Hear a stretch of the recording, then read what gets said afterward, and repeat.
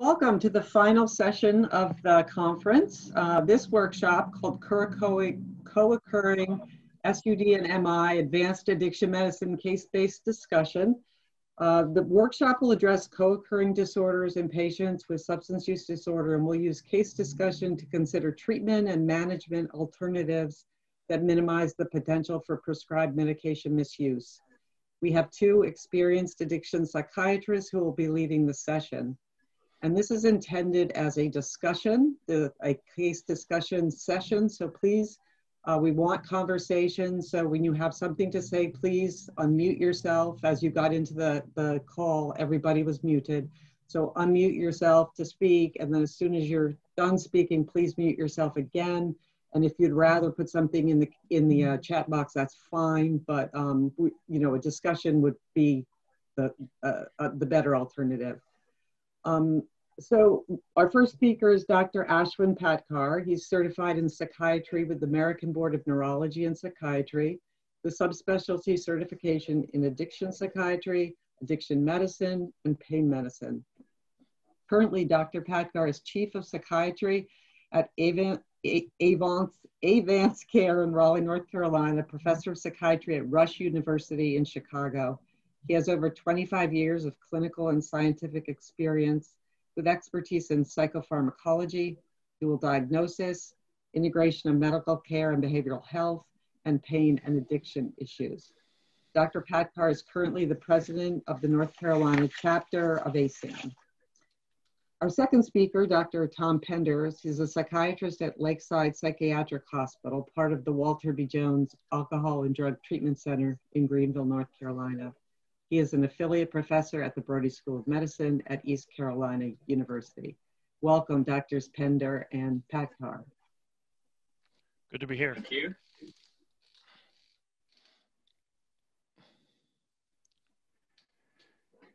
So Dr. Patkar is going to introduce some concepts of co-occurring addiction and mental disorders.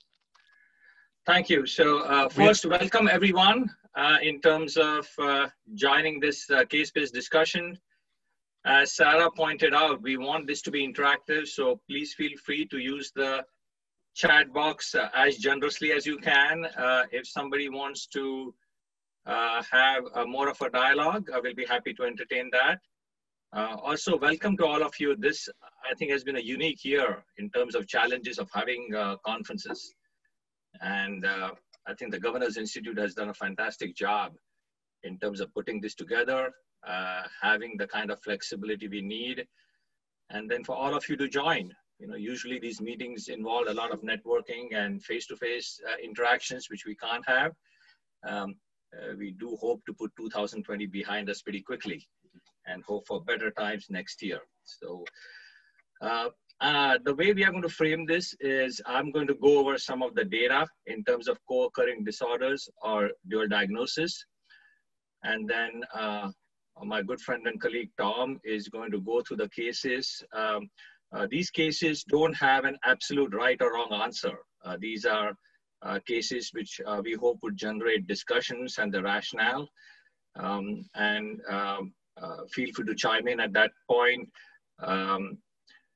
Tom is hobnobbing with the elites in Hyannis in Cape Cod, while I'm stuck here in Cary, like all of you. So that's one point. But so what we are really hoping to do is just recognize that the patients we see with substance use disorders in our practice, by and large, they are not straightforward. They are complex. And there was an old saying that if you think that complex problems have simple solutions, you are wrong. So we'll discuss some of the complexities and the way we manage them, and then really look at what are the appropriate pharmacological approaches. And then move forward from that in terms of how we can use these approaches so that we minimize the potential for medication abuse. So let's move forward to the next slide. Okay, great. So, so this is the largest study done called the NESARC study. the National Epidemiological Survey on Alcohol and Alcohol-Related Conditions. And what it really tells you is that the norm with patients with substance use disorders is that they're going to have a psychiatric disorder. So if you look at alcohol dependence, the odds ratios are 15 times higher of having a psychiatric disorder. If you want to look at mood disorder, your odds of having a substance use disorder are 8.5 times. If you have an anxiety disorder, it's about 6 times, and so forth. With ADHD, it's 6.2 times, and so forth. So those are the norms. And personality disorders, we should not neglect. They have about 10 times higher rates of having substance use disorders. In this context, I think it's worth looking at the recent report from the CDC in the COVID-19 epidemic. I don't know how many of you saw that. This was a survey done of over 5,000 Americans in June 2020. And what they found was around 40% or so reported a mental health or substance use problem. Specifically, 13% reported that they had initiated or escalated substance use, and around 30% had occurrence or recurrence of anxiety or depressive disorders, and a significant proportion had symptoms suggestive of post-traumatic or acute stress disorder. So in COVID times, these odds ratios which you see are likely to be higher. Also the CDC data from June 2020 indicated that the highest rate for substance use initiation as well as mental health was between 18 to 24. So the younger population are finding it harder to cope with this stress, and it went down as age increased. A couple of points here to know about the comorbidity rates. Alcohol dependence, who has the highest rates of co-occurring substance use disorder. Alcohol dependence in combination with mood disorders carries the highest rate of suicide. So that's just something to be mindful of. In general, having a psychiatric disorder as well as a substance use disorder is going to increase your risk for a suicide. And given the context of increasing suicide rates in the US, we just have to be mindful of that. Let's move forward, Tom. Okay, so what is the nature in terms of mechanism or link between substance use disorders and psychiatric disorders? And basically, it's a bidirectional link. So if you have psychiatric disorders, they are strongly predictive of development of substance use and vice versa. And the data from this comes from really very well-designed studies which examine populations in adolescence and then track them into adulthood. So you could actually see in adolescence if patients or rather populations developed substance use disorders, later on in adulthood, they had a higher risk of developing psychiatric disorders and vice versa. It's believed that there are shared genetic mechanisms which might be contributing to some of this, but the longitudinal studies are the best available data. When we were at Duke, I was at Duke, we were involved in the Smoky Mountain study from our Cherokee reservations in Asheville, and it was the studies have been published, and it was quite comparable that early onset of psychiatric disorders or substance use disorders were predictive of later onset of either of the two. And of course, they have an adverse outcome on course and of the illness and treatment response. So that's why we are here, how we can address these disorders. So that's my spiel to start. And we are going to move into cases pretty quickly, and Tom is going to take over in terms of case discussion. Tom? Okay, so just to reinforce what Dr. Patkar has already said, it's both a challenge and an opportunity that most of the patients who present to us are complex in nature. And the evidence that we have from research studies generally relates to pure culture problems. So we can study alcohol use disorders and determine what is the best treatment. There's less literature and evidence relating to alcohol use disorders and depressive disorders or schizophrenic disorders and use of cannabis, for instance. So we're left trying to translate the evidence using our clinical judgment into an approach to a particular patient. So we've chosen two co-occurring conditions here to look at in a little bit more detail in the hopes we can generate some discussion and even some disagreement about how we may approach these individual cases. So our first case is the case of combat-related post-traumatic stress disorder.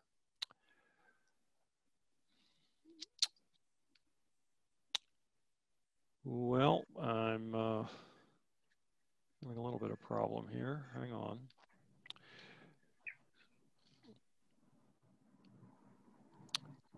Can't read this. I can't read the whole slide. Oh, okay. I can read it, Tom, and I think okay. Sarah Okay. can read it. Okay, go ahead. Yeah. So we have a 33-year-old female with recent hospital admission after ingestion of lorazepam, hydrocodone, and trazodone while feeling overwhelmed, quote unquote, with hopelessness and helplessness. She's a former US Navy nurse with over 12 years with several deployments in Middle East war zones. 4 years ago, during a convoy in Kuwait, she witnessed the death of a close female friend as a result of a roadside bombing. She retrieved and transported the body after. In the weeks following, she experienced increasing fearfulness and panic attacks, nightly nightmares with vivid images of friends' fatal injuries. Can we go to the next slide, Tom? Placed on medical leave, but with persistent symptoms, she was returned to the US and medically discharged under honorable conditions with a diagnosis of PTSD. She returned to North Carolina, but separated to live with aunt and her 8-year-old daughter. She continued to have attacks of panic twice a day, persistent dysphoria, irritability, and social withdrawal. She struggled to re-engage with civilian life and with the urging of her aunt, enrolled in a community college. Next one.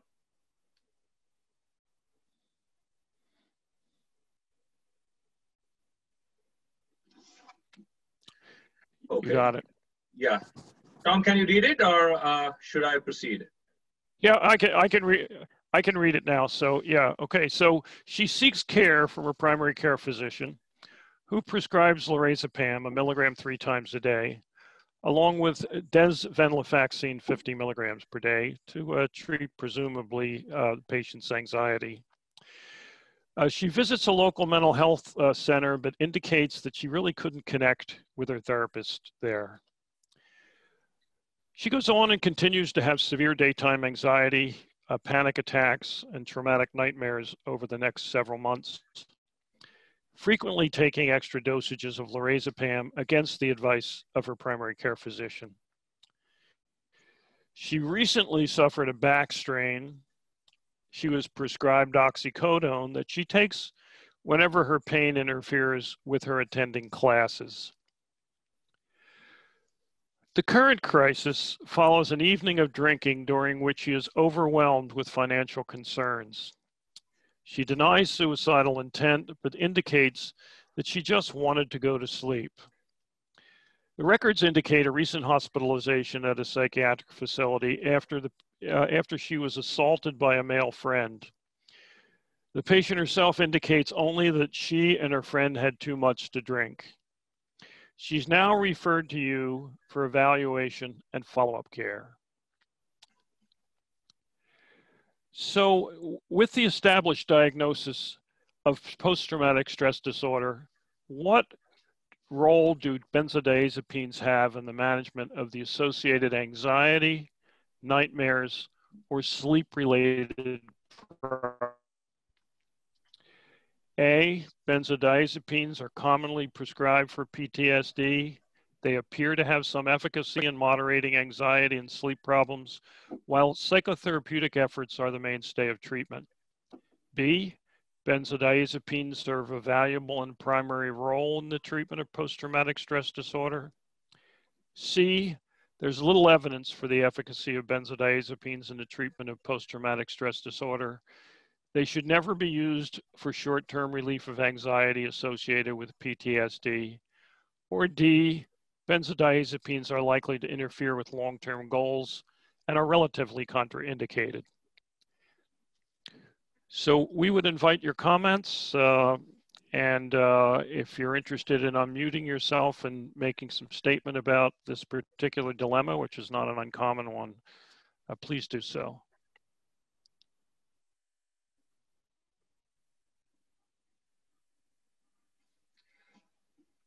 You could use the chat box also, by the way.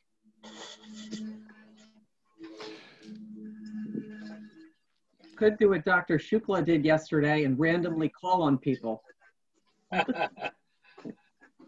Okay, I can't see everybody here. So Ashwin, can you see the attendees? No, I don't think we can. I mean, I think we can see the group chat. I mean, that's about it. But I can't see anyone else. I don't know. Oh yeah, I can see some. I can see Robbie, Forbes, and Pam, and yeah. I mean, I can't see. I mean, I can see the names of everyone. So, I mean, if you want, you can start calling upon people, but I don't want to put anybody on the spot. I think Eugene may have a comment. Okay. Yeah. There's something in the chat. Should we start with that? Yeah, let's start with that before I start calling on people who are on the Zoom link. He says, he or she says, unsure. I'm in pain management. I do not treat PTSD. We try to limit benzos with our pain management. Okay. And then another comment, I agree with D, would not say never, but not good long-term. Yeah, I see Josh Dittmer saying D, and then Nick saying agree with D.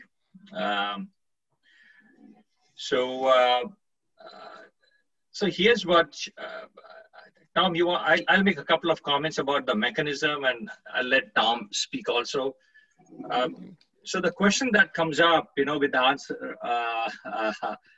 the D, which is, you know, they're relatively contraindicated and there's little evidence for efficacy of benzodiazepines in the treatment of PTSD. So if you, there were 4 randomized controlled trials done to the best of my knowledge of benzodiazepines for PTSD, not case reports, but randomized controlled trials. And none of them showed an efficacy which was clinically or statistically significant over placebo. What is more interesting is if you look at, and I find this very helpful if you're going to explain to patients with PTSD why you don't want to use benzodiazepines to treat anxiety, is that the mechanism in the brain of panic in PTSD versus panic in anxiety disorder or panic disorder is different. So the locus coeruleus is the key component in the brain which is implicated in a panic disorder in particular and anxiety disorder. And in PTSD, it's broader than that. It's not just the locus coeruleus. You get implications on the memory center in your hippocampus. You also get your frontal cortex being implicated. So what happens with treatment of panic disorder and anxiety or panic is you're focusing on the locus coeruleus and it's effective. While in PTSD, you start interfering with functions of your hippocampus, where learning and memory is located, your frontal cortex, and that's not that effective. One of the best ways to demonstrate that was done by giving the benzodiazepine antagonist, flumazine, in models of panic. And so if you go with that, you can actually provoke panic in patients with panic disorder, but it really had no effect in PTSD.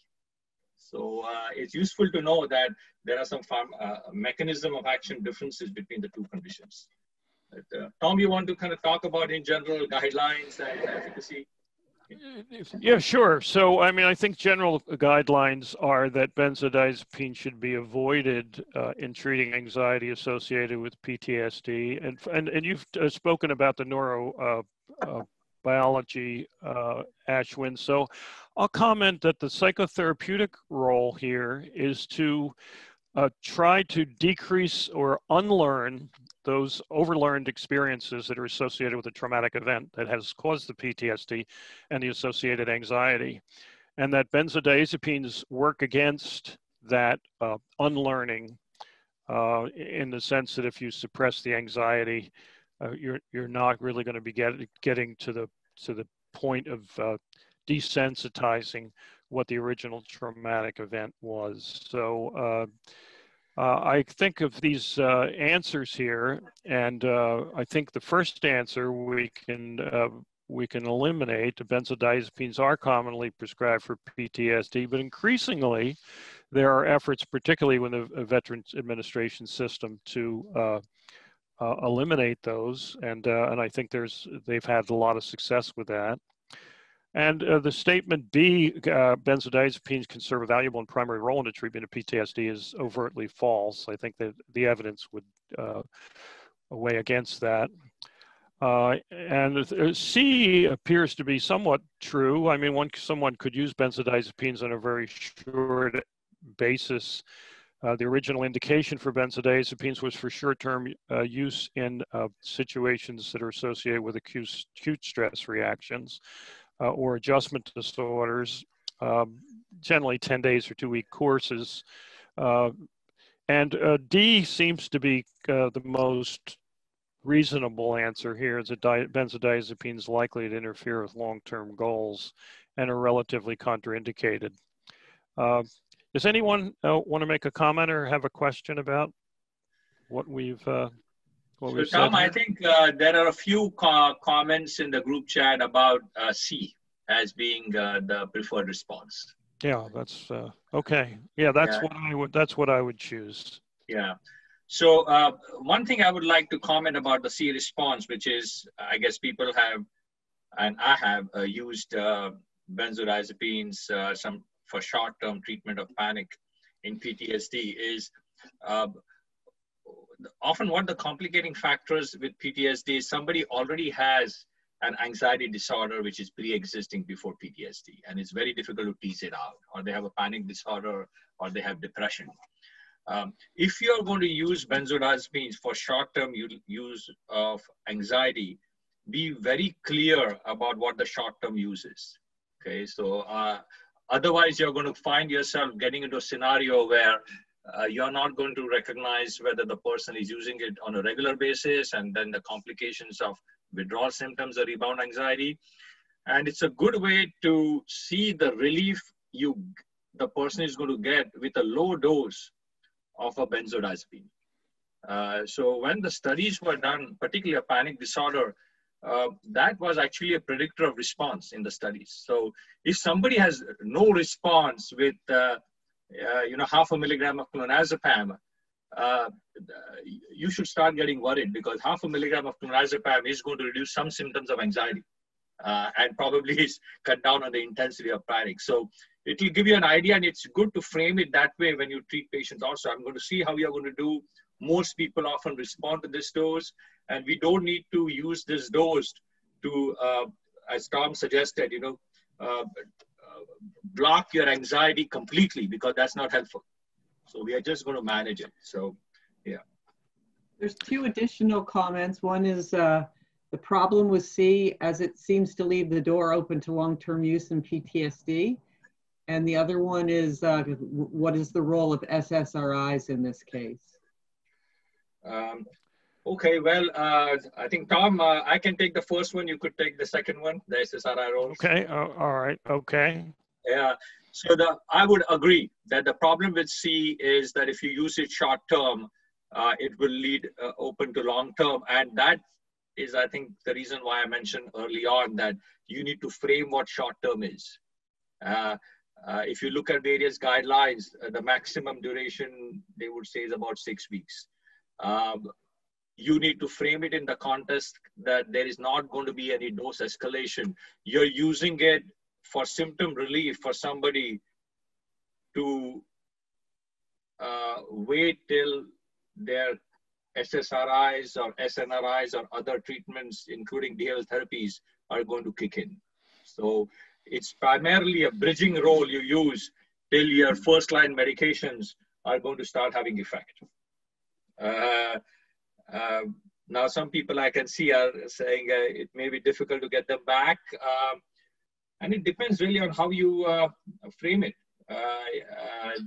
If the framing is such that the person feels, it can continue, then it becomes a challenge. Tom, you want to address the SSRI? So there are several studies now that show the effectiveness of SSRIs in terms of producing positive outcomes together with psychotherapeutic interventions with SSRIs, so both in the sexual assault literature as well as combat-related PTSD. I do want to make an additional comment and maybe ask Ashwin or others who may be interested in answering. Of course, it's very easy to start a benzodiazepine, and it's a lot of times very difficult to stop it, even if you indicate up front that this is a short-term goal. And there is a fair amount of conversation and discussion now going on about when patients call in crisis who are under our care for an addictive disorder, and they say, I really need some Valium, or I really need some Ativan or whatever, because they're in some sort of crisis. On the one hand, there's the argument that if you do not prescribe, there is a fairly good chance you might lose that patient. That is, the patient won't come back. And the other side of it is you don't really want to prescribe benzodiazepines because they're reinforcing and they sort of complicate addictions treatment. Increasingly what I'm seeing, and I'd ask Ashwin if he's seeing the same thing, is a sort of a more permissive attitude towards saying, okay, I'll give you a couple days of benzodiazepines to help you through it, but I need to see you soon so we can begin to process some of this. Ashwin, what do you think about that? I would agree with you, Tom, that you see these crises commonly. My general approach about using benzodiazepines in high-risk population is, what is the level of monitoring you can ensure? A patient who you hardly know, he calls you and says, I'm in a crisis, and wanting benzodiazepines is very different than a patient you have known for a decade. And he calls in and he has his mother or spouse on the phone and saying something which you believe in. And you can, so I think it kind of differs on, I always look at any high-risk situation is, and in this case, prescribing benzodiazepines is, can you really ensure monitoring? And it's the same whether you use it for short-term treatment of PTSD. If you're going to use short-term, you've got to see them quickly. And if you can't see them in 4 weeks, it's really not short-term. So yes, I see that happening. And I've seen that done in a framework where monitoring is done properly. Patients are asked to come in the day, next day or the day later. The other side of the argument is, the patient is going to go either relapse or use alcohol or end up in an ER and be a burden. So there are those, it's a fine balancing act. If somebody has risk factors, then, you really should be really careful.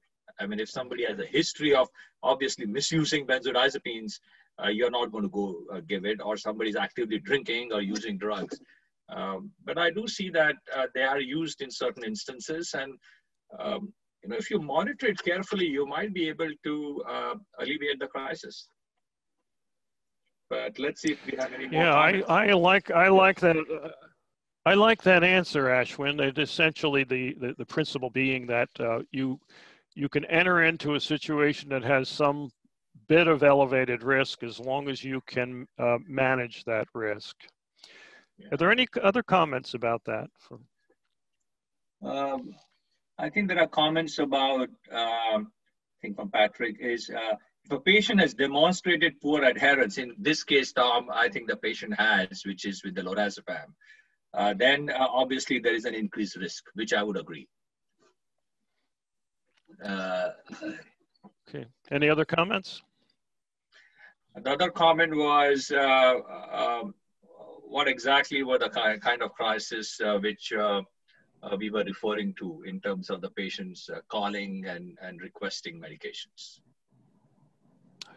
The patient took too many lorazepam in the context of drinking heavily and ended up in the ED. Okay. So I'm going to move. Yeah, let's move on. Okay.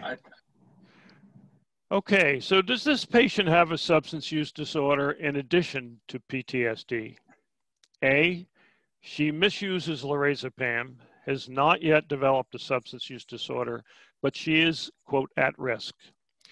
She clearly has developed a pattern of addictive use of lorazepam, and she deserves a diagnosis of sedative use disorder, severe. C, she does not have a substance use disorder, but has been undertreated for her PTSD. Or D, she has a sedative hypnotic disorder. Further screening for alcohol use disorder is advised.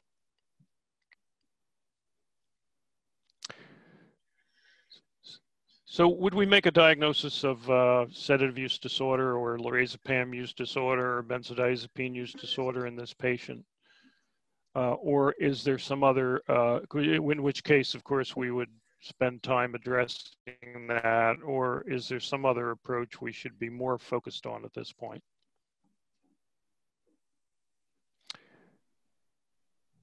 We have any comments, Sarah? Yeah, I think there are several comments here. So there are comments saying we can make a diagnosis, but we don't have enough to consider it as severe. There are comments where we feel there isn't enough information to make a DSM-5 diagnosis. So you're having different, which I think is the way the discussion should be. Okay. Here's a vote for C. Okay. Okay. Would the person who made that comment be interested in expanding upon that? If so, you need to unmute yourself.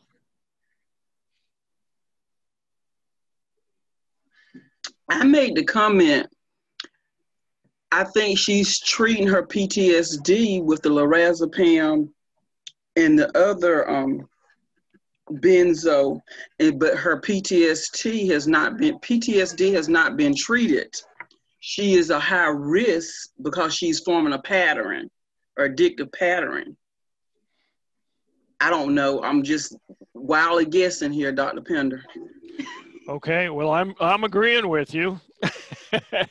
I think we've had some episodes of overuse of lorazepam or aberrant use, if you will, but we haven't really established that she's got a lorazepam or a benzodiazepine use disorder. But we clearly have not done everything we can for her PTSD at this point. So I'm going to move to the next slide because that's a really good segue. So she presents to the VA clinic. She's tearful, remorseful. She denied suicidal intent for her overdose, but she explains that her anxiety only responds to lorazepam. What would you advise about her continued use of lorazepam? A, you recognize her suffering, but you do not believe continued use of lorazepam advisable, as it will probably complicate treatment.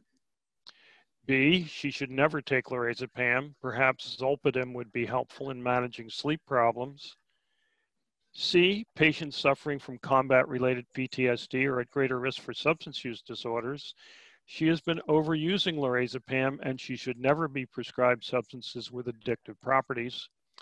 Or D, it's okay to continue the lorazepam if she agrees to use only as prescribed and referral made to the PTSD counseling program.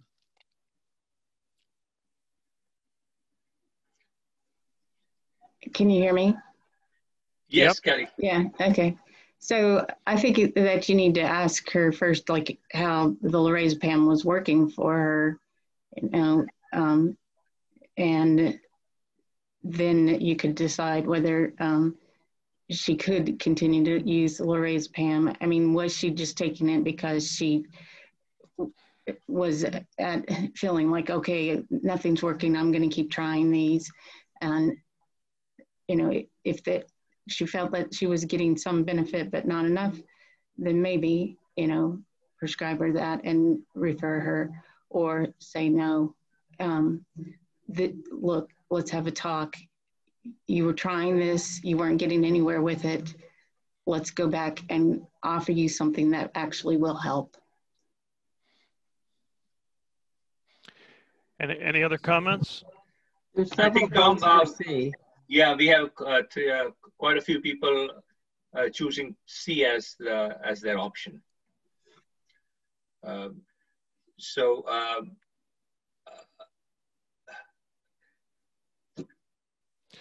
This is a common point of view, and one I think that's probably defensible from the literature. And again, as I mentioned before, against the other side of the argument here is that outcomes for treatment of any addictive disorder, or really any psychiatric disorder, are related directly to their retention and treatment. Sometimes we have to make compromises to retain people in treatment. So I'm not saying that's the correct answer, but I'm just making that point. Other comments? I think there's a comment that it's one thing to fail in your treatment of a disorder, it's quite another to create a new one. So I guess it's referring to the fact that you might create an iatrogenic substance use disorder, in this case, sedative hypnotic use disorder. Right. Mm-hmm. So, do we also have to worry about her potentially experiencing withdrawal symptoms? Like if she's been abusing it and using it with alcohol, I'm wondering about if you take her off quickly, or you don't know what else she's on, you could risk serious harm. So I think we're assuming here, and of course it's an excellent point. If somebody's on lorazepam for a period of time, you can't stop it abruptly. You need to taper it. I think we're assuming here that she just got out of the hospital and she was not discharged from lorazepam, although it didn't say that explicitly here. So if she's on lorazepam and has been on lorazepam for some period of time, then it needs to be tapered. If she was discharged from the hospital after having it tapered, then of course you probably would be reluctant to add lorazepam. And I want to just remind whoever made the comment about her under treatment of PTSD and the role of SSRIs is also relevant here. Yeah, I would agree that. Other comments? No, I think we haven't. But I would agree that here the issue really becomes, if you're going to treat her PTSD, then you use the first-line pharmacological medications for that. And I think a lot of what you may be looking at are symptoms which are not adequately addressed from her current treatment regimen. I'm assuming here that because the patient was in the hospital, that lorazepam was discontinued. And the reason the patient is tearful, remorseful is also the fact that she is seeking lorazepam to some extent. Okay. Any other comments, or does anybody else have any questions about any of these choices? Yeah, there's a comment from the person who suggested the iatrogenic.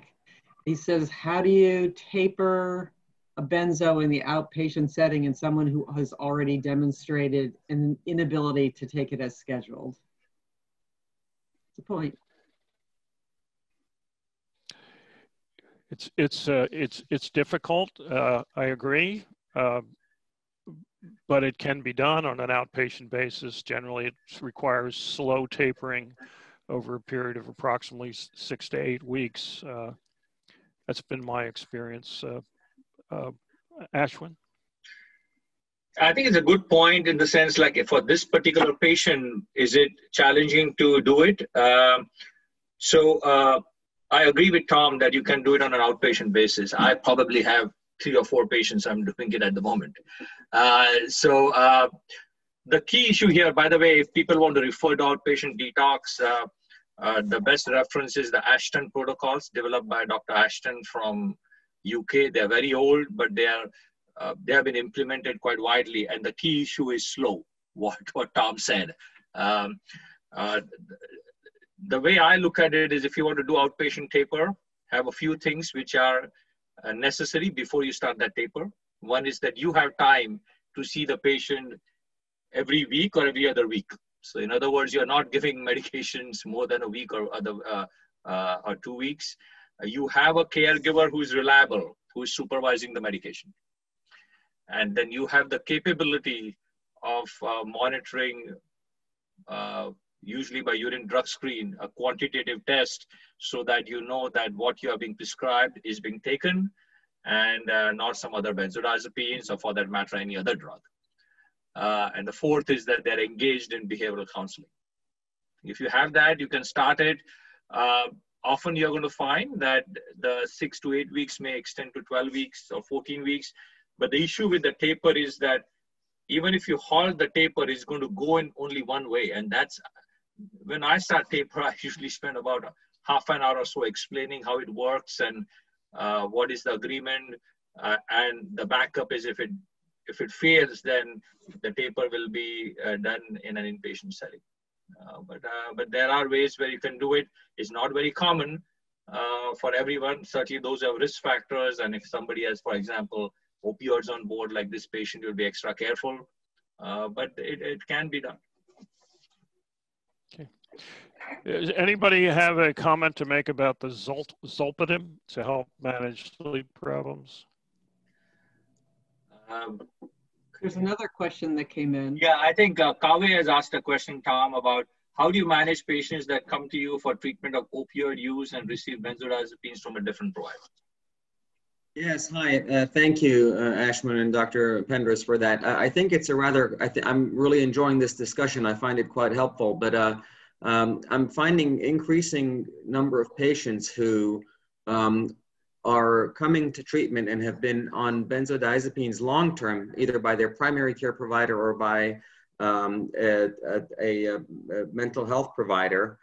They don't get MAT, buprenorphine, or Suboxone there. They come to you for that, and I find that particularly challenging because I don't want to deny them treatment of their opiate use disorder, and it's also difficult to demand another physician from changing their prescribing habits. And I feel that if I tell them they have to stop using their other provider, that it would lose the patient from follow-up. I've dealt with it by putting them on a treatment contract for reducing their dose. I've also insisted on changing from alprazolam to more stable forms, clonazepam or Valium, but I wanted to get some thoughts from the group on that. So I'll make a comment, Ashwin, and I'll invite you to chime in. So increasingly, I'm assuming you're talking about buprenorphine maintenance here. Is that right? Yes. Okay, so I would contrast that with methadone maintenance, but with buprenorphine maintenance, increasingly, I believe that there is a feeling amongst providers that we should not be discontinuing treatment of buprenorphine for patients who are using benzodiazepines. In fact, there was a recent observational study that showed that patients on benzodiazepines were more likely to continue their treatment on buprenorphine than those who didn't. Now, I'm not advocating having patients use benzodiazepines. I'm certainly not advocating prescribing them. But if you have a patient who is on them and in your buprenorphine program, I think it calls for a motivational interviewing approach to try to identify why that's dangerous and why the patient needs to be motivated to get off of them. I posed this question to a very large clinic at Boston University, And they do exactly the same thing. They refer their patients for motivational interviewing to just discuss the use of benzodiazepines while they continue in the clinic for buprenorphine treatment. The split treatment between another provider providing substance use or controlled substances, that's a bit more sticky, and I would be a little bit more firm myself about making sure that all controlled substance came from one source. Ashwin, do you want to comment on that? I think it's a great question Kavya has proposed. So if you look at the context of when you see, and I also, by the way, had patients come to me who are on long-term benzodiazepines. So what is the risk of benzodiazepine? Forget about methadone. This is buprenorphine we are talking about. In buprenorphine, if somebody is being prescribed buprenorphine, what is the biggest risk? So the biggest risk is somebody is going to inject your buprenorphine and inject the benzodiazepines with that, and they overdose and die. So that is the data in terms of the absolute risk. Is there a risk that the person on benzodiazepine is going to relapse into opioids? And there is very little data, to the best of my knowledge. I mean, Tom, you may know data which is different, but most of the data has been from methadone programs. So in terms of the buprenorphine, the risk that a benzodiazepine is going to make them relapse to opioid use. I'm not talking to benzodiazepine use. I've not seen that data. Again, I'm not advocating that you should be prescribing benzodiazepines. The person who has a history of misusing benzodiazepines, or who clearly is using it in a manner that is risky, I mean, you would not prescribe opioids, or for that matter, you would address that as a primary problem. But I'm assuming, Kaveh, the people who are coming to you have a primary issue with opioid use disorder. And and how you're going to manage that. So if somebody on a long-term benzodiazepine use, I would not consider that as an absolute contraindication to treating opioid use disorder. So no, thank you. That's helpful, and that's the approach that I have taken. One of my concerns is, and I'm frankly not so worried about overdose risk of the combination of buprenorphine and benzodiazepines, because I would be more worried about the patient overdosing on opiates if buprenorphine treatment was withheld. I am having conversations with them just to try to make the patients understand that the benzodiazepine epidemic is alive and well, and we don't quite have a medication as effective as buprenorphine to treat that. And so my goal is to try to help them with their benzo dependence as well. And I find it a very, very challenging topic to discuss in clinic, one that needs to be addressed, and I try to continue to work on it and try to get their counselors engaged in that effort as well.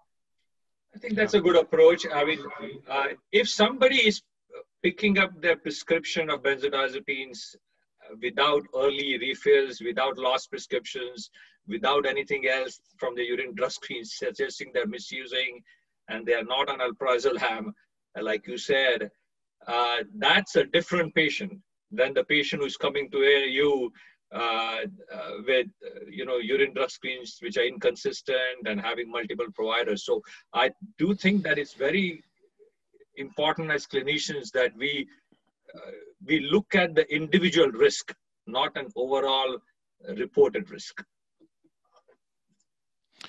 Yeah, so it makes sense to emphasize, as Ashwin alluded to, that if you're talking about methadone, and it's not an uncommon situation in a methadone program to have a patient relapse into use of heroin and benzodiazepines while they're continuing to receive methadone. This is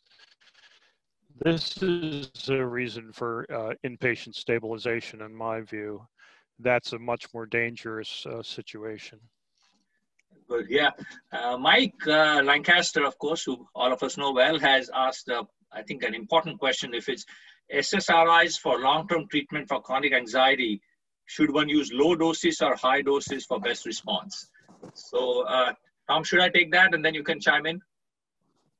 Yeah, sure. Yeah. So, if you look at SSRI studies in the whole spectrum of anxiety disorders, the anxiety disorder where you need the highest doses is obsessive compulsive disorder. So OCD, you need to reach sometimes supra-maximum doses. I have a patient with refractory OCD now who's on 300 milligrams of sertraline who has responded. For a panic disorder, in my experience, it's good to start at a very low dose. They have been shown to be sensitive to the effects of SSRIs and even what we would consider therapeutic doses for depression. So it's good to start very slow and see how they do. Now, as you titrate the dose, if they can tolerate the dose without any substantial side effects, I would go into the dose which is used in generally the depressive range before I would consider them a non-responder. For OCD, you would often have to go above that dose. Generally, the studies for PTSD of Paxil or sertraline, they had the dose in the antidepressant range. So I don't know whether, Mike, that answers your question, but that's what I found to work in clinical settings. Tom, what has been your experience?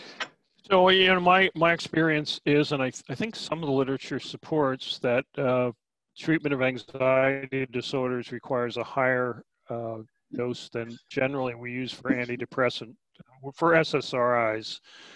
And I agree with Ashwin that sometimes patients with panic disorder are very sensitive, so you have to start low and gradually build up, but to suppress anxiety, and that I think would include anxiety related to post-traumatic stress disorder, you're probably talking about a higher dose than we ordinarily associate with the antidepressant response. Great, so should we move on, Tom? Okay, let's see what happens with AH here. So AH was taking oxycodone as needed for back pain. What are the risks and benefits of using opioids together with benzodiazepines for chronic back pain? There is little justification for use of the two agents together. There is no problem with prescribing both drugs after establishing an indication for each. If a patient with a psychiatric disorder and a substance use disorder, the risk of fatal overdose would cause me to hesitate using both agents together. And while acknowledging the risk of prescribing this combination, it might be necessary here, I would provide careful monitoring and early intervention for aberrant use. So this is the issue of the opioids and the benzodiazepines, which someone touched upon earlier. What would be your approach to this situation? We have a A vote and a C vote. Okay. And then a between C and D vote, closer to C. That's hedging your bets there. Uh-huh. Okay. Well, all right. Yes, it is. So I would only comment, number one is that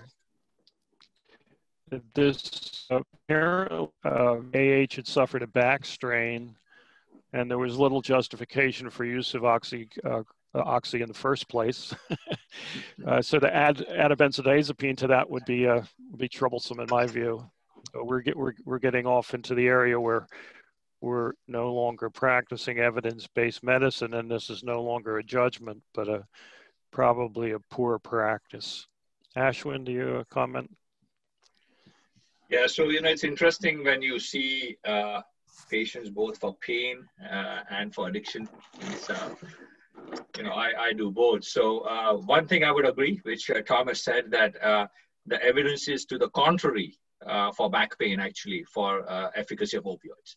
So a combination of Tylenol and Motrin is more efficacious than opioids. So in terms of actually using it to treat back pain as an as-needed basis, there's little rationale. Having said that, if you look, and I would agree, by the way, that if patient has a psychiatric disorder and a substance use disorder, both are risk factors for a variety of complicating issues, including overdose risk. So I would agree with that risk should make people hesitate. or at least start figuring out how you're going to monitor the risk. Now, I'm not so sure how many of you would be treating these kinds of patients, but there are, my friend and colleague Steve Packard treats them, or used to treat them before he retired at Duke, extensively. So you get refractory complex pain syndrome patients with psychiatric disorders who have failed all eventualities and have reached a state of stability on an opioid and a benzodiazepine, which are being monitored for such high-risk prescriptions. And there are these kinds of patients. Okay, so I just want to throw it out there. I'm not saying that that's a different population that's being managed with a pain specialist with the kind of support that you can have at a pain center. So this is not something that I would say just do without having that support. But if that is managed well, and this includes the CDC guidelines of staying below 50 and then about below 90 and using properly, they can be managed and they are being managed. But in this particular instance, I would definitely go with A and C. But the D1, which is not many people have chosen, that is not appropriate for this patient, but there are other instances where patients are being managed with their option. Any other comments about this particular dilemma? That's it. Okay, we're going to move on then. So what overall interventions might be suggested to help with the problems that AH presents to us? For A, educate about the risk of untreated post-traumatic stress disorder, discontinue lorazepam, offer prazosin for sleep-related problems, schedule an appointment for the post-traumatic stress program, and emphasize cognitive psychotherapy and continue desvenlafaxine. B, refer for orthopedic evaluation for evaluation of back pain, continue lorazepam but stop the opioid and refer to the PTSD treatment program. Stop all pharmacotherapy, refer to a therapist focusing on mindfulness meditation, or discourage or discontinue desvenlafaxine, begin fluoxetine, and increase trazodone while asking AH to consider referral to the PTSD program. So, Tom, there's a question. What role do non-psychiatric practitioners have in treatment of PTSD? So could you elaborate on that? Okay, so I think there's no question that the guidelines call for combined pharmacological and psychotherapeutic approach. And the psychotherapeutic approach might be individual cognitive therapy or group therapy or a combination of those. And so non-psychiatric providers would play a major role in providing the psychotherapeutic support for a patient like this, in my view. Oh, absolutely, yeah. So for several A answers.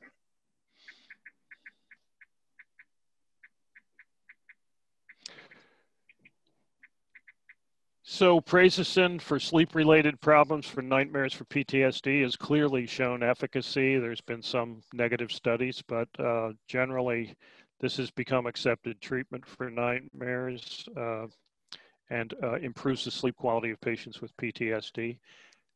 Probably also plays a role in decreasing some of the anxiety associated with PTSD as well. And of course, scheduling an appointment for the PTSD program is a critical piece of what we should have done for AH from the beginning. We could argue that maybe fluoxetine should be started since she was on venlafaxine and apparently didn't improve, but we could also continue the desvenlafaxine. That would be my take. Ashwin? Yeah, I think A is the default answer. Is pretty comprehensive. So a couple of quick comments. I would agree with desvenlafaxine. It's not approved, by the way, to treat PTSD. There are only 2 FDA-approved medications for PTSD. Both are old SSRIs, Paxil and Zoloft. But that doesn't mean that the other medications are not effective. So that is, there are different kinds of psychotherapeutic approaches. Tom mentioned already about how critical they are. They are basically variations of cognitive processing therapies and exposure therapies, some of which include EMDR, the eye movement therapies. But that is a key component of management of PTSD. So emphasizing cognitive psychotherapy is critical. The last one, which is, discontinuing desvenlafaxine, begin fluoxetine. So if somebody is not responding, it's, let's assume this person was on 100 milligrams of desvenlafaxine or Prestige for a while, a good 3 or 4 months, and not responding and is compliant with that medication. You can have an alternative of a switch to an SSRI. It's a reasonable approach to take. Fluoxetine is an SSRI which has been shown to be effective in PTSD. Trazodone for sleep is not as harmful as zolpidem is. If you don't have the resources to resource to a refer to a PTSD program which has the ability for cognitive therapy, is a reasonable approach also, in my opinion. So, is there any other comments there? I think there's a comment, if you want to address, Tom, about eye movement desensitization and reprocessing, EMDR. Well, you mentioned that, Ashwin, why don't you take that one? Yeah, so the question was, would it be recommended? So there is evidence, just like I mentioned, there's been evidence for cognitive reprocessing therapy. There's been evidence for prolonged exposure therapy. So it's one of the therapies which has been studied, including in controlled trials. So in my opinion, it's not like the only recommendation in terms of cognitive therapy. It's best that a patient is seen by somebody who is a CBT expert, and then you go over various options and figure out what's the best option for that particular patient. So I would say it's either EMDR or prolonged exposure therapy. I think both have been shown to be effective. So has been cognitive processing therapy. Okay. Any other comments? Nope, looks like that's it. Okay, so I think we brought AH into the arena of evidence-based treatment, and hopefully she'll do well with this particular program, a combination of SSRI or SNRI and psychotherapeutic cognitive reprocessing treatment and support. So without further questions, we're going to move on to our second case, which is the case of PG, who suffers with a cannabis use disorder and a co-occurring affective disorder.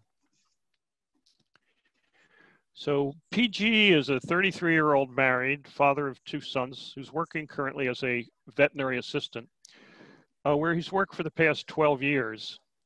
He presents as a referral from his primary care physician to your outpatient office for consultation regarding, quote, help in managing stress.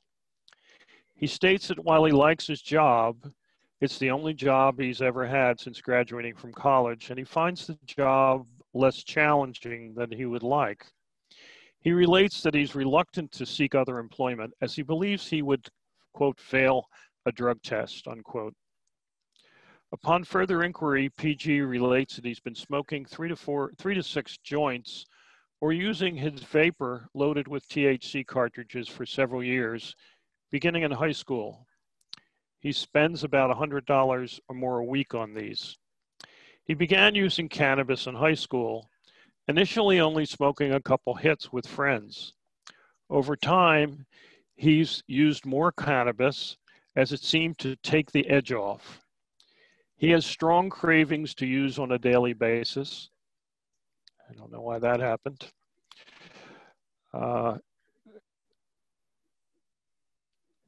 Looks like it went two slides ahead. He reports liking how cannabis decreases his anxiety, although he thinks the cannabis sometimes makes him paranoid, with consequences that he would avoid friends and family. Over the past year, he identified conflicts and arguments with his wife over his use of cannabis. He believes it prevents him from being present with his family and is concerned about how much he's spending. He regrets missing an important reception for her work and missing some sporting events for his children, for which he has come up with excuses. He realized, however, that he ended up smoking more than he had intended and lost track of time. He also reports that when trying to cut down on his marijuana use, he feels anxious, particularly in social situations, something he recalls being a problem as early as when he was in primary school.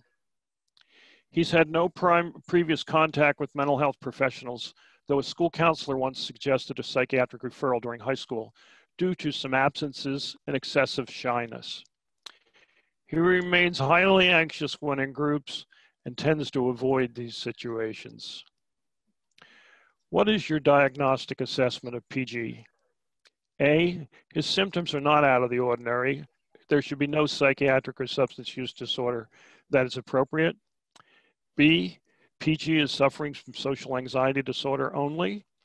C, PG has social anxiety disorder and co-occurring cannabis use disorder, severe.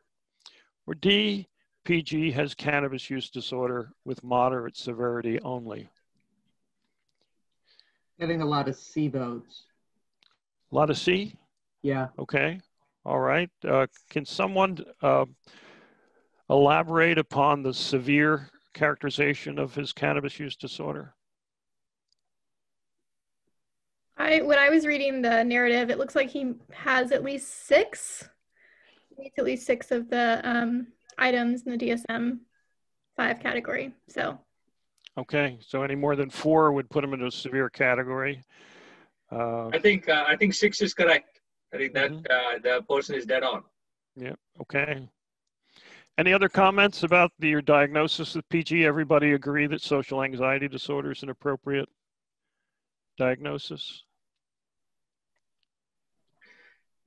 There's one more comment about the need for a neuropsych evaluation.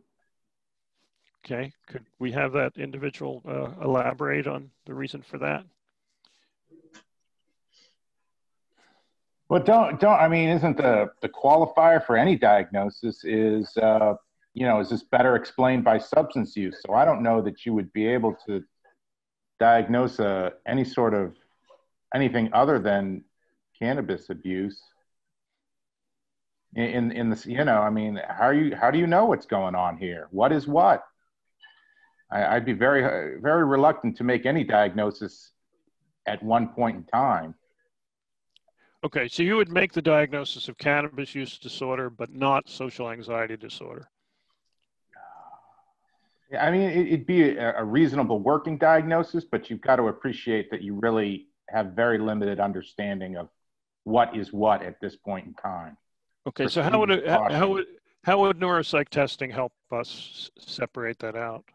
Well, it would hopefully be in the setting of some level of sobriety, but you might get some objective measures of what's really going on. How anxious is he really?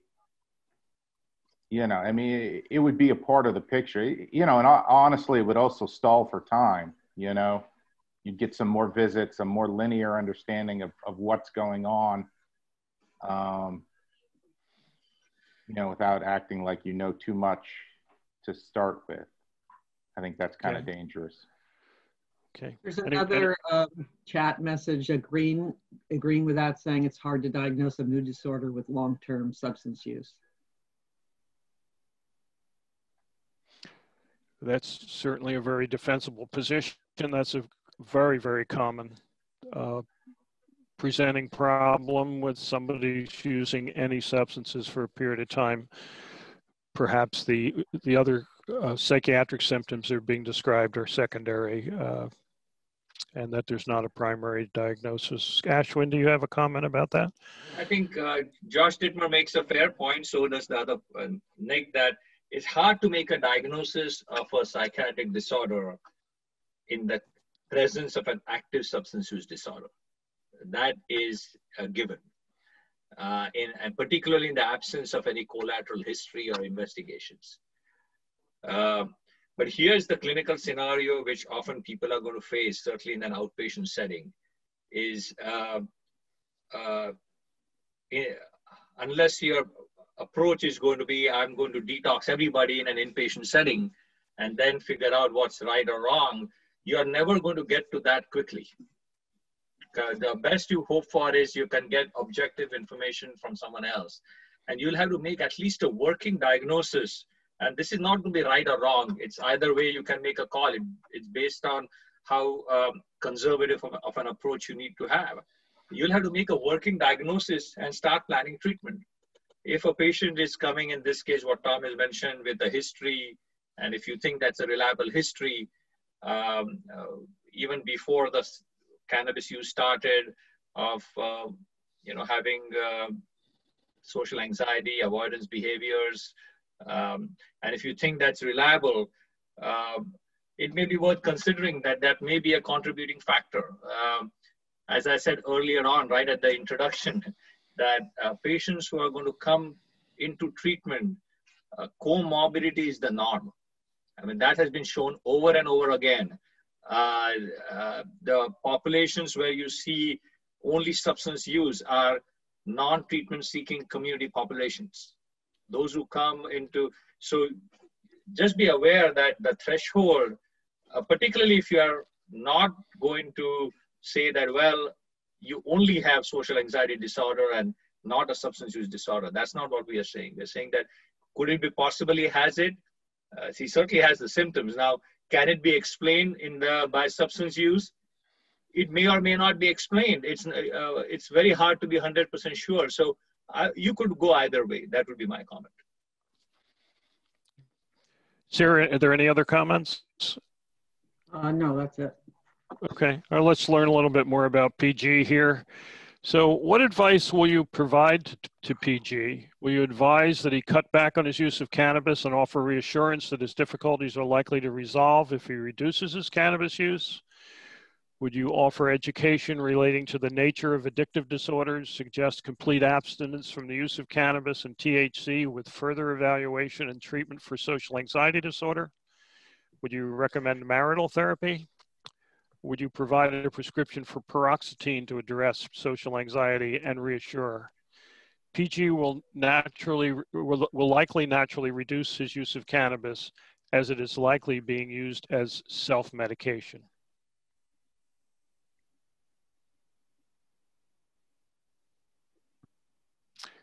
We have any responses to I think there are B as multiple responses. Yeah, several Bs. Okay. Any other comments? Do you want to comment, Ashwin, about this? I think it's sounds pretty comprehensive, B,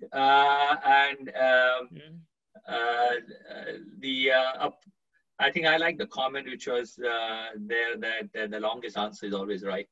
So,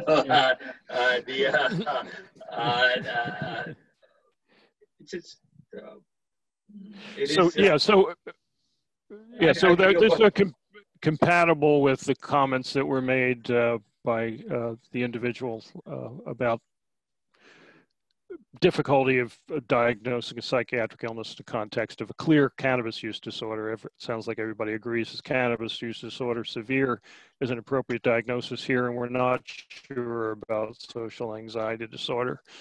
But if he stops use of cannabis, we can then evaluate. So let's move to the next episode here. So following your discussion about the effects that cannabis use has on his life, PG decides that his use is causing significant problems in his life. He requests your assistance as he attempts to stop using completely. You schedule a follow-up appointment for 2 weeks. 1 week later, PG phones your office complaining of increase in anxiety, irritability, difficulty falling asleep, and a general feeling of malaise. He also has a persistent headache and his hands are shaky.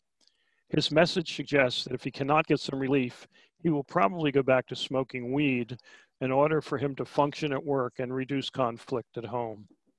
He's called in sick on the day of his call as he feels he cannot function at work. What is most likely going on here? Reemergence of anxiety relating to his anxiety disorder. PG is demonstrating signs of cannabis withdrawal. C, PG is seeking you're okay to return to the use of cannabis. Or D, his symptoms are inconsistent with cessation of cannabis use, and another explanation is in order. We have some B answer and a B and C answer. Okay. All right. Well, I'm glad we didn't make these mutually exclusive. Yeah, lots of B's and a B and C.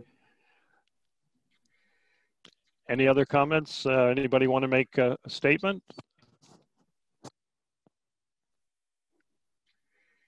So it looks like, which I'm really happy that the group agrees that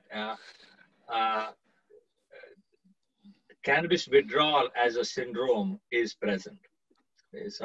And that I think is I'm glad there's an agreement on that. I mean, Tom edited a book which was written on behalf of North Carolina Psychiatric Association on cannabis and a variety of aspects relating to cannabis. I can put a plug in for that. It's still available. And on Amazon. But cannabis withdrawal is recognized in DSM-5. David Gorelick, who was one of our collaborators and who did speak at our earlier conferences in Asheville, has done great studies to document that presence. This patient has certainly, it's like 3 out of 7 symptoms, and this patient probably has 5 out of 7. So it's something to be aware of, and it's something I find very helpful to educate, particularly adolescents, and maybe even baby boomers who I see, that you will get a withdrawal syndrome with regular use. Yeah, I think the takeaway point here is we should have notified PG of the likelihood that he was going to be feeling worse before he felt better, and developed a bit of a contingency plan. So he's kind of panicking now, so let's see what happens. Yeah. Tom, can I just quickly interrupt just to give people like an idea of what, so studies have been done where if somebody has been using marijuana 3 or more times a week in the previous year, they reported at least 2 symptoms. 30% of them reported at least 2 symptoms of cannabis withdrawal. If you used it more often than that, the numbers climbed progressively. So this is not something that is uncommon. And I think Tom rightly points out that is something that a patient needs to be educated on, particularly if people are using it regularly. It's a high possibility. Okay. Are there any other comments about this particular issue, cannabis withdrawal? Oh, here's something. Okay, next decision point. One more. Okay. Shouldn't we have given him some medication to help with withdrawal when he was first seen?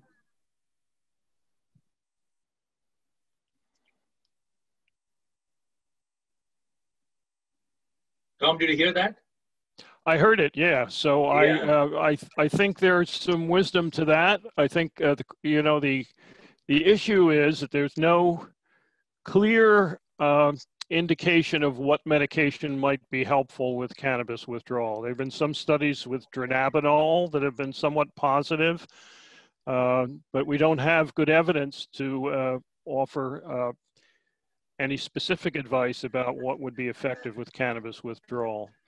Yeah, as we go on in this case, you're going to see what was actually done, and there's always the option of giving some sort of general anti-anxiety agent to help get over the hump. Ashwin, do you have? I would agree. I think as you proceed forward, you might see some evidence about some things, but we, as of now, I mean, there's no drug approved, and the studies generally that have been done with anti-anxiety agents like SSRIs or buspirone, they have not been promising. As Tom mentioned, Marinol or dronabinol has been shown to be effective. It's very difficult to get it. I have used Nabilon or Sezimit. That's also very expensive to get, and it's all off-label, by the way. These are medications. Marinol is synthetic THC approved to treat chemotherapy-induced nausea and vomiting and AIDS-related wasting syndromes. And Nabilon is approved to treat chemotherapy-induced nausea and vomiting. And the third one, which is the most recent one, which is CBD, Epidiolex, that's approved to treat only seizure disorder in children. So it's all off-label at the moment, and that's the reason Tom mentioned we don't have any good medications as of now. Right. So from the literature point of view, there are two meta-analyses on this issue of cannabis withdrawal and what medications to use. And they've both concluded that there is no effectiveness for anything that would justify a recommendation. So that doesn't mean we shouldn't be doing something or developing a contingency plan with PG and anticipate what we might do. And so it's left to your clinical judgment. So what would you advise PG? Would you recommend an SSRI to treat anxiety disorder? Explain to PG that he's having recognized the symptoms associated with cessation of long-term use of cannabis and that the most acute symptoms are likely to resolve in a week or 10 days, and offer a short course of benzodiazepines to reduce distress. Tell PG to be patient and refer for substance use counseling to reduce risk of relapse, or would you refer him to the ED to facilitate hospitalization?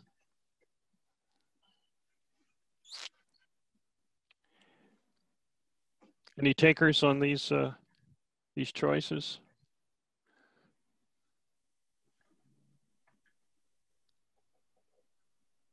Not even getting any chat votes. No chats, huh? So I would, I guess we probably all agree that B would be the best approach here. Education is primary here, and letting PG know that there is some discomfort associated with discontinuing, and I would not be opposed in this case to offering a short course of benzodiazepines to allow him to have some decrease in his anxiety level while he goes through this. Would there be individuals who would disagree with that?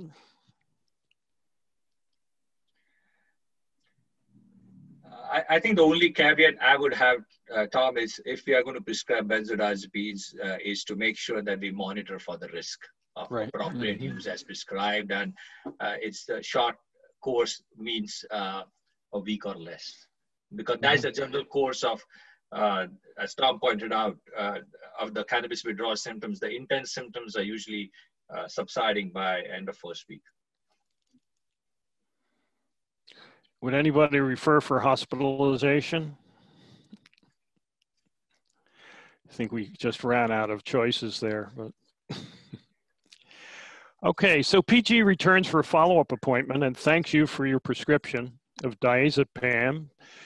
And it's helped him reduce his anxiety and irritability and allowed him to get some sleep. He does express, however, his concern they'd be better off returning to marijuana. He asks for additional amounts of benzodiazepines. He also notes that he is more avoidant of social situations and his wife is losing patience with him.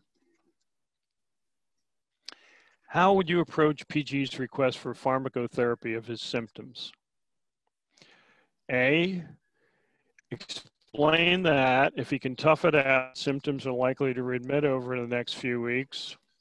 B, advise treatment with an SSRI antidepressant to address social anxiety and refer for substance use counseling for both him and his wife with follow-up in 1 to 2 weeks. C, continue to prescribe benzodiazepine for anxiety and insomnia, Or D, offer a prescription for bupropion and buspirone to address anxiety and depressive disorder. There are obviously other choices that you can make, and we would invite you to add to this if you have some ideas that are outside of what's been offered here.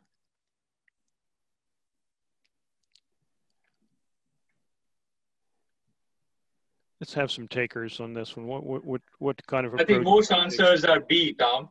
Uh-huh. Like okay. Almost a universal agreement on B. Okay. So are we I thought saying... those are from before. No, I'm maybe sorry? not. Go ahead. No, Oh, you're right. Is that from before? That's the first half of them are. The second half. Okay. Yeah. Okay. All right. So we have we just settled then on a diagnosis of social anxiety disorder? Yeah, that's the first question. We have this dilemma where he's withdrawing from cannabis. We suspect he may have social anxiety or some anxiety disorder. And he gets increased anxiety, and we don't know, again, whether it's coming from withdrawal or from social anxiety. So would we want to add an additional pharmacotherapy element here, or would we want to wait?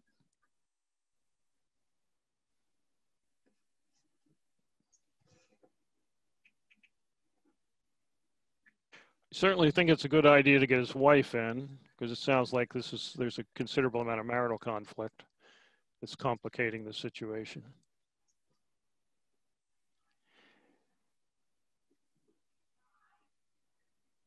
There may be other approaches. Does anyone have a different approach?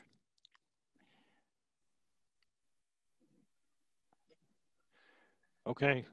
No comments there? I can't see the chat. So. No comments. Okay. Oh, all just right. Got one. Okay. I find that offering an SSRI to someone who has had THC and a benzo will not be met with gratitude. Well, it's true that SSRIs don't reduce anxiety nearly as well as benzodiazepines. So, and I'm sure we've all run into that dilemma where patients have experienced the dramatic reduction in their anxiety due to use of diazepam or Xanax, and SSRI just not compare.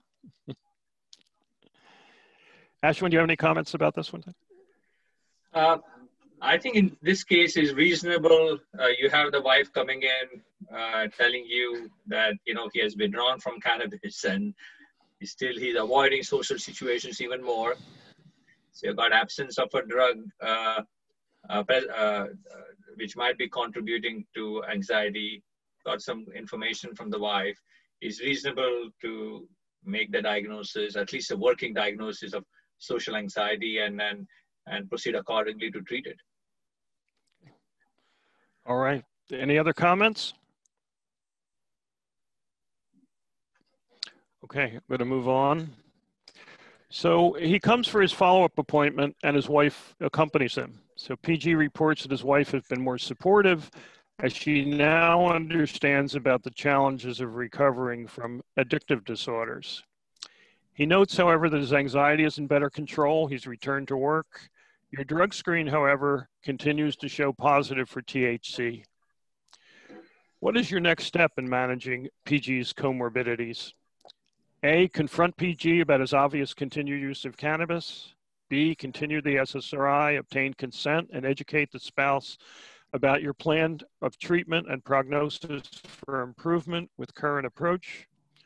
Would you discharge the patient from your care as there is no evidence for pharmacological treatment of cannabis use disorder, or order quantitative THC levels to verify the absence of cannabis use?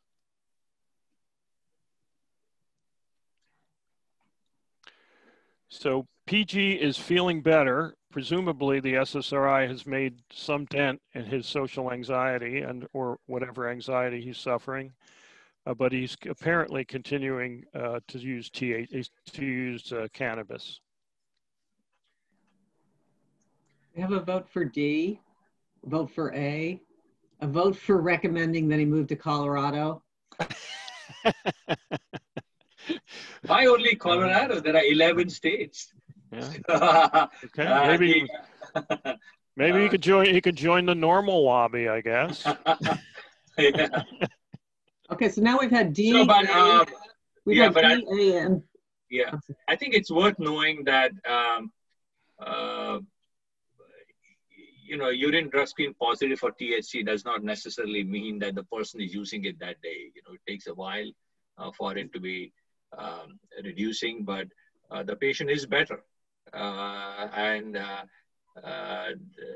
has a wife who is engaged. So you have SSRIs which are effective in treatment of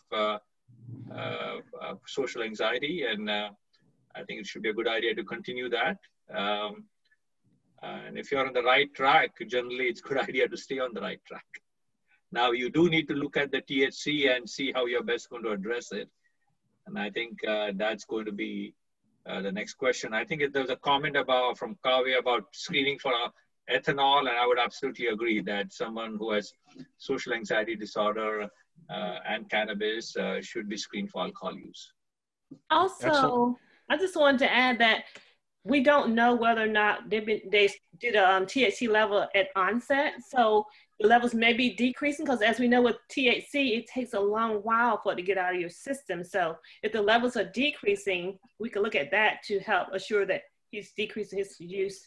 Or if the levels don't increase, then I guess we could use that as well to see that he's making changes in his use. Yeah, so there was a question about how do we treat social anxiety. So SSRIs are the first line. So, Paxil, Zoloft, and Luvox have been approved, and then Effexor. So SNRIs can be tried also, but generally it's SSRIs as first line, and then SNRIs if for whatever reason SSRIs are ineffective or not tolerated. And then if somebody has social anxiety relating to episodes of public speaking or something of that sort, beta blockers such as propranolol have also found to be effective. Exposure and desensitization through counseling is and should be, in my opinion, a part of the treatment. Are there any other comments out there? I think there's a question. About is buspirone a useful? Tom, what's your experience with buspirone for social anxiety? Well, you referred to the worker from the UK, and I heard him give a talk about Buspar one time, and he said that Buspar is the ideal drug. It has everything you want in a drug except efficacy. So I've had some success with generalized anxiety disorder, but I don't find it to be terribly useful, and certainly not in situations like social anxiety disorder, and never have I seen it work for panic disorder. Yeah, I would agree. So Tom gives you the answer, which I would say is the correct evidence-based answer in terms of buspirone. So, all right. Okay, so we move on? Yeah. Okay, so the salient point here is the THC is going to be positive for a while, up to 6 weeks or 8 weeks. Yeah. Even if he's discontinued his use. So we don't want to confront. During his follow-up visit, acknowledges his continued use of cannabis, and he asserts his belief that the use of marijuana serves as a treatment for his depressive illness. He states that he's had intermittent periods of depression beginning at age 17. For the first time, he reveals a history of mental disorder in his father, who was diagnosed with bipolar disorder. He further reports that he's had periods of depression in the past that have lasted 6 to 8 weeks, during which he's had little motivation and sleeps for long hours. It's during these periods that he finds it most difficult to go to work. When he does go, he has difficulty keeping up with the pace of settling animals for examination. Which of the following information would be helpful in making a diagnosis more specific for PG? A history of distinct periods of abnormally and persistently elevated expansive and irritable mood. Activity, decreased need for sleep, and increase in goal-directed activity. B, a family history of generalized anxiety disorder. C, the presence of forced thoughts that cannot be avoided or suppressed, or D, the persistent use of cannabis despite adverse consequences to his marriage and work.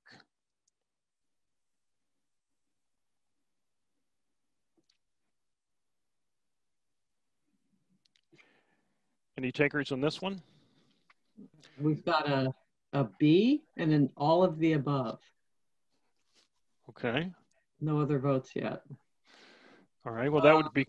Here's an A. Mm-hmm. Lots of A's. Okay. Ashwin, you want to make any comment about this one? I think when you have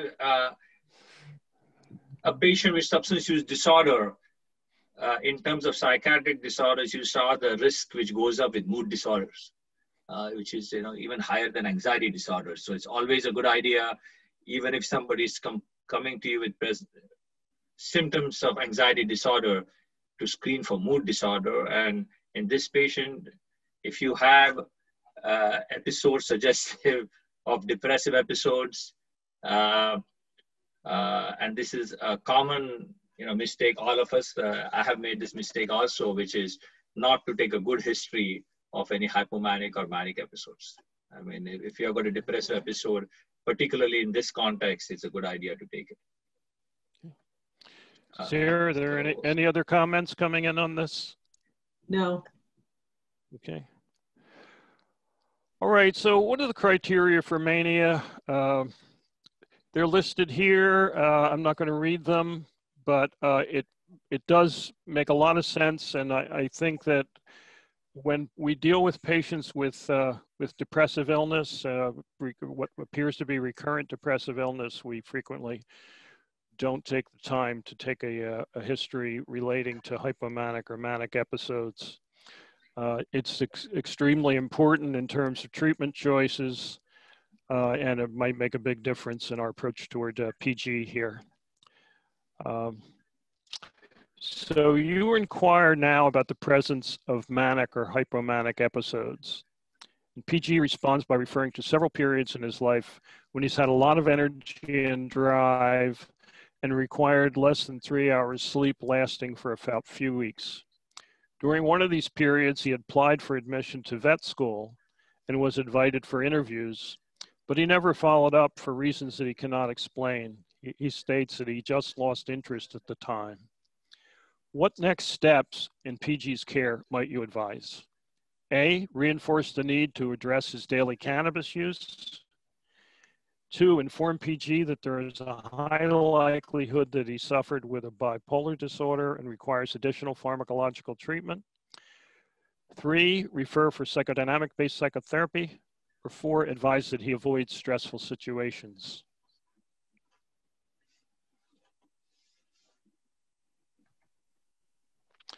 Who wants to make a run at this one? I think we have several answers, which are 2, a couple which are 2 and 3. Okay. I think people would generally agree that there's a high likelihood he has bipolar disorder if he has episodes which meet criteria for depression and mania. Okay. But there are issues about 3, psychodynamic-based psychotherapy. So in a patient who has active substance use or active mood disorder, particularly bipolar disorder, the evidence is that psychodynamic-based psychotherapy may require first stabilization of their disorders.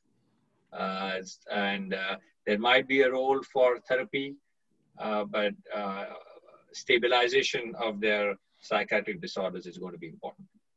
Okay. So PG is already on an SSRI. That's helped his anxiety. And now he's describing depressive symptoms. What kind of approach should we take to the depressive symptoms?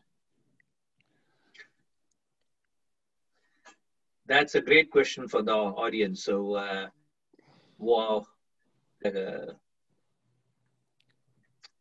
all right, so people are commenting on using mood stabilizers such as lithium or valproic acid. Okay. Any other comments? Okay, so you suggest that PG's depressive symptoms are likely due to bipolar disorder and may need additional pharmacotherapy beyond addressing his cannabis use. PG reluctantly agrees. Of the following, which agent would be the most likely to be effective in targeting bipolar depression? 1, begin venlafaxine 75 milligrams for 2 weeks. 2, arrange for PG's urgent hospitalization. 3, continue your current approach and reassure PG that depressive symptoms are likely to remit with time, or begin a mood stabilizer such as lorazepam 20 milligrams daily. You have a vote for 4, several 4 votes, a Lamictal vote. More 4s. Okay, all of those would be appropriate. I think the strongest evidence for treating bipolar depression or treatment with lorazepam or with quetiapine. There is some evidence for Lamictal, and for lithium, as been mentioned before. There's little evidence that valproate is helpful in the depressed phase of bipolar disorder, but it is helpful in stabilizing mood in a patient who's euthymic. Ashwin, do you have any comments on that? So the only comment I would have is that almost all the studies of bipolar disorder would recommend using a mood stabilizer to manage the depressed phase, not just antidepressants alone. So antidepressants alone are not as effective as using mood stabilizers to manage the depressed phase of bipolar disorder. There's evidence that studies done on that. We recently completed a study which showed that the antidepressants did not have a prophylactic efficacy for bipolar depression. And if you have a mood stabilizer, that often is sufficient. Yeah, so it probably makes sense to comment that the presence of bipolar depression is a reason for refractory depression when a patient presents without a history of a manic episode, but has had a depressive episode and is placed on either an SSRI or an SNRI and doesn't respond. And of all patients who present, 70% of the time they present with their first effective episode as a depressive episode. So you don't have the history that would allow you to make the bipolar diagnosis. So you have to rely on family history, early onset, and perhaps what's called subclinical episodes of hypomania. Okay, so I'm going to move on and let's see what happens. One more question, Tom? Oh, yeah, yep, go ahead. Mm-hmm. Can Vraylar help with mood stabilization and decrease substance abuse? Well, I would say yes. The Vraylar would be a possible choice here. Ashwin, do you have a comment about that? It's approved, so it would be a perfectly reasonable choice. I mean, Tom mentioned already about, the various medications from the antipsychotic class, including quetiapine, which were approved. So cariprazine, which is Vraylar, is a perfectly reasonable choice. It costs $1,217 for a month's prescription. Just so that you know, I just found that out last week. So, okay. But lorazepam is not very cheap either. But just be aware that these newer medications, they are devilishly expensive. Yeah. One more question. How often does an SSRI induce mania? I think that's a controversial issue. It's fairly clear that the old tricyclic antidepressants were associated with induction of hypomania or manic episodes in bipolar patients. I think the studies that I've read suggest that venlafaxine is the one that's most commonly associated with a switch from depression to mania, and that there's no clear evidence that just the pure SSRIs are associated with hypomania. Maybe Ashwin has a different take on this. So it's, I think what Tom said is correct, which is most of the data we have has come from older tricyclics. So I don't know the exact percentages. The STEP BD study, which is the STEP study done specifically looking at bipolar disorder and the various treatments that were effective, including whether antidepressants induced it or not, that it was infrequent. That's all I can say. I can't remember the exact percentages, you know, but the STEP BD study showed that it was infrequent, but it does exist. I think I just don't, I mean, with the newer medications, the rates are far lower than what we used to find with the tricyclics. That's all I know. I think they're maybe 5 or 10-fold lower. I don't know the exact numbers, but the STEP BD study can give the actual rates in that study of what was SSRI and perhaps SNRI-induced mania. Yeah. Nonetheless, I would emphasize that current guidance would strongly suggest that if you're going to put a bipolar depressed patient on any kind of antidepressant, that you add a mood stabilizer first. And that, I think, is the key point, that almost all guidelines for treatment of bipolar depression would indicate use of a mood stabilizer. Yeah. Okay. Are there any other comments, Sarah? No, that's it. Okay, all right. So you offer to prescribe lorazepam and explain the possible side effects, including sedation early in treatment and possible feelings of motor restlessness that are unusual but may occur. You provide further education relating to bipolar disorder and the goals of treatment. You advise him to take the medication with meals. You schedule a follow-up visit in 2 weeks and advise him to notify you of any concerns. Upon return, PG reports that he's filled the prescription and has taken it as advised. He acknowledges that he's feeling less down and is functioning better at work. He's not had any side effects, but notes some lingering depression. He continues to use cannabis daily, however, and feels that this is necessary in order to treat any residual anxiety. He seeks your support to continue to use, as it is clear to him that many states have approved it as effective medication. Which of the following statements about the daily use of cannabis are supported by current evidence? 1, cannabis has demonstrated benefit in the treatment of anxiety, PTSD, and bipolar depression. 2, cannabis products are safe and do not have addictive potential.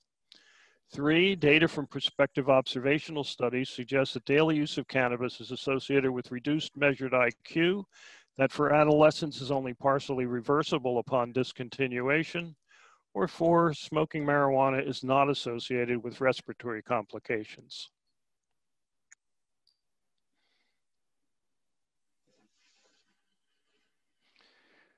What yeah, kind of a lot of 3s, Tom. A lot of 3s, okay. Yeah. Right, any 1s? Doesn't look, don't see any 1s. Okay. So everybody's in agreement that smoking marijuana is not, has been shown to have benefit for anxiety, PTSD, and bipolar depression. I think there have been some studies showing the use of marijuana in PTSD is contraindicated.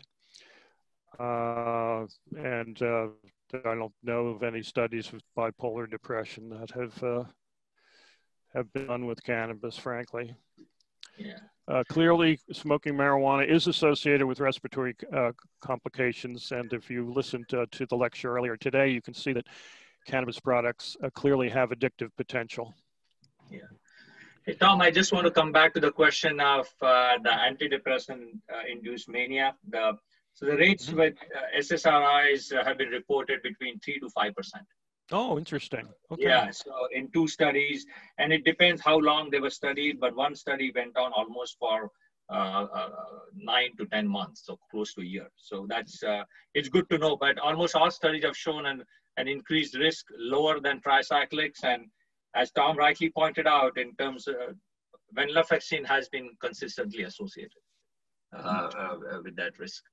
So, so number 3, which is correct, I think for people, there's a great study. I think it was Meyer et al. I don't know exactly what journal it was, but that's the study which looked at longitudinal assessment of adolescents before they started cannabis and followed them up throughout the period they started cannabis.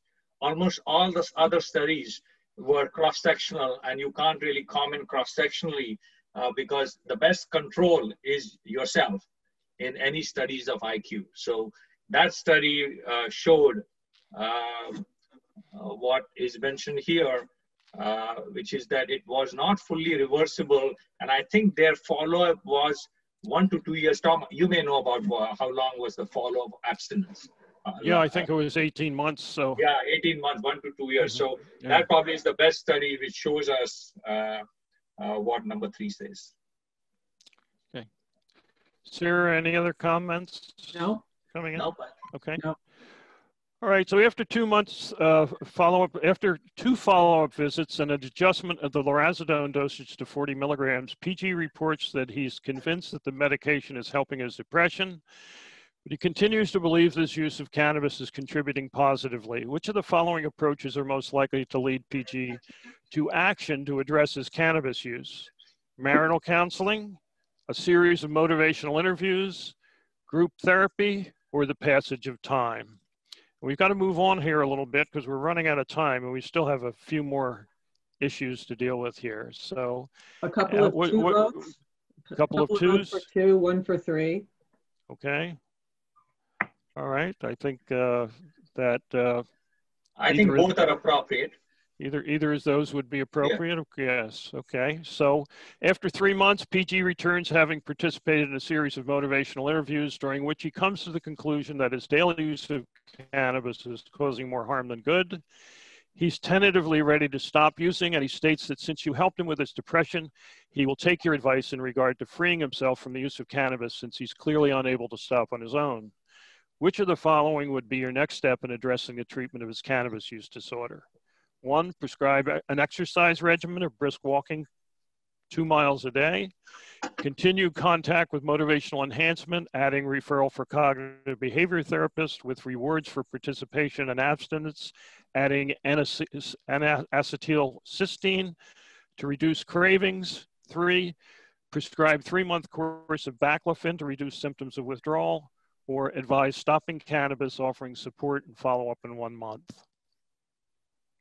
Comments? Votes are just starting. Here's a 2. Okay. I think it's 1 and 2 also. I think exercise never hurts. Mm-hmm. So I think we have quite a few comments on exercise as well as number 2, Tom. Okay, so we have conflicting evidence for N-acetylcysteine, which has been found to be to improve outcomes in adolescents, but not in adults. But we clearly have evidence for psychotherapeutic intervention using cognitive therapy or group therapy in reducing or improving outcomes for cannabis use. Ashwin, do you have some comments on that? The only caveat I would say is that in terms of adverse events with N-acetylcysteine, there are hardly any adverse events. So there is, in my opinion, no harm to trying it. I use it for cannabis withdrawal, even though there, like Tom said, that the adult study was negative. The adolescent study was positive, and there were some limitations in the adult study. So there's no harm using that, but cornerstone remains behavioral approaches. Any other comments or questions? I think exercise in general is good. There was a randomized control trial which we were involved in called the STRIDE trial for treatment of substance use disorders. And to our great disappointment, we did not find a strong effect. And I think this was because there was what we called a placebo effect, which was very high in the control group. So it was very difficult to control for exercise, as you can imagine. And that's when we found that everybody started exercising, including people who were told not to exercise. Okay. And that's what happened. So, all right. All right, so you continue, you suggest continued psychotherapy and you prescribe N-acetylcysteine, 1,200 milligrams twice a day. Tell PG to call with any questions or concern and revisit in 1 month. PG returns reporting adherence to the agreed treatment plan. His UDS is negative for all drugs of abuse, including THC. He's returned to work, notes improvement in his level of anxiety, and has reported no subjective depression. All right. Well, all of us say hallelujah for that. And the last so I want to add one other thing to this story that is only partially apocryphal, and that's that that PG has applied to and been accepted at veterinary school. Oh wow, that's great. That's wonderful. So on that positive note, I just wanted to have 1 or 2 slides in the last 5 minutes because it's a hot topic about CBD. And can you use it for marijuana withdrawal? Can you use it for marijuana dependence? And really the evidence so far we have for CBD, Epidiolex is the drug that has been approved. It's a Schedule 5 drug for seizure disorder, but almost all the evidence has to do with neuropathic pain. Okay, and there is now emerging evidence that it might be effective in some other chronic pain syndromes. But most of the data is from preclinical, animal, and some human volunteer experiments. There are some studies, I think there are 6 small controlled trials which show that it may be effective in anxiety. But there are limitations in those trials. The largest number of subjects was 79. So you got 40 in each group. It's hard to know whether it worked or not. Most of those studies were done in social anxiety disorder, by the way, not generalized anxiety disorder. And there's some evidence it may have some antipsychotic effects. There's no evidence that so far that it's working in insomnia. So that's the evidence of CBD we have so far. I'm reading a book written by Kevin Hill again, who spoke at our previous conference, the new one. He got the new one out, and let me see if there's some new data there. But this is really the data so far we have on CBD. So as of now, we don't have any studies of CBD to treat cannabis dependence or cannabis withdrawal. So stay posted. I'm sure we're going to see more data. And I think we are ending perfectly on time. There's one question, Tom, which came up about baclofen for withdrawal. I don't think that I've seen any positive data for baclofen for cannabis withdrawal. So baclofen's been studied to death for practically everything in the substance use area, and has never really come up with anything. So I don't think that it's been widely accepted, and certainly I don't think we can include it as evidence-based practice. Yeah. All right. Well, I think that's all we have to say. Thank you all for being here with us on a Saturday afternoon, and being so interactive. Yeah, thank you, Dr. Pender, Dr. Ashwin. All right.